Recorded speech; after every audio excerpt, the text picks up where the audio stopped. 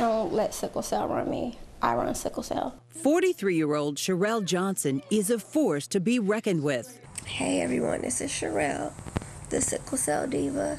She has lived with sickle cell anemia since she was 6 months old. But even her worst crisis doesn't keep her down. I was out of work for 30 days. I spent 15 days in the hospital. I had to have 2 different rounds of antibiotics, IV. I had 3 blood transfusions, and I got out, came home, rest, went back to work, and then I went to Cancun for my birthday.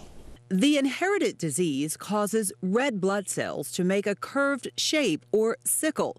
Those cells can cause severe pain, potential organ damage, and even death. The way I describe a pain crisis, I say imagine a man inside of your arm, a little man, and he has a hammer. And it's just hammering at your bones and your joints over and over and over and over constantly. He does not stop at all. Many times, only blood transfusions can ease the pain. So as of right now, I'm sitting here getting a blood transfusion.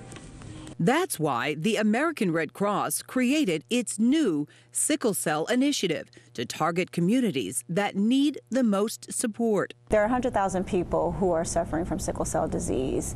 In particular, the African American community are disproportionately affected by this disease. Doctors say it can be easier to find a blood type match between Black patients, so they are urging more African Americans to donate. We are helping save lives.